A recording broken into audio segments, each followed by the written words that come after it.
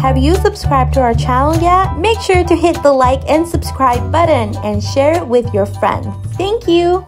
The Snail's Wonderful Adventure, written by Aruna Keerthi Gamage. Cheta the snail wants to take a trip on the highway. He sees a bus coming quickly towards him. The bus stops nearby. Oh, there is a gecko on the bus. The bus slows down to let passengers on and off. When Gecko sees Cheta, he isn't happy. "This bus is mine," he says. "Well, the road is mine," says Cheta. They both laugh. "I want to ride on the bus like you," says Cheta. "Then come to this stop early tomorrow morning," says Gecko. Cheta arrives early the next morning, but not early enough. He misses the bus. "Oh, why haven't they made a watch for a snail?" Cheta moans. Cheta tries again the next morning, but this bus never comes. "Oh, the bus must have broken down," moans Cheta.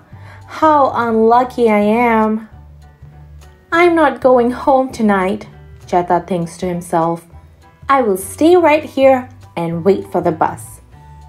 The next morning, there is a long queue of people waiting for the bus. Cheta the snail manages to get on. But he is so small compared to all the people's feet that Gecko cannot see him. "Oh, Cheta still hasn't come," thinks Gecko sadly. Cheta crawls to the windowsill. He is thrilled to see trees, houses, and mountains passing speedily by. The bus is so fast. Riding a bus is like floating through the sky, thinks Cheta happily. "I have never imagined an experience like this," sighs Cheta. This time, Gecko hears him. Gecko is so happy to see his fellow traveler. In the evening, the bus returns to Cheta's stop. Gecko gets off with his new friend. "What a wonderful journey we had today," says Cheta. "I want to fly like that again." "My friend, there are so many different buses," says Gecko. "Our adventures will be endless."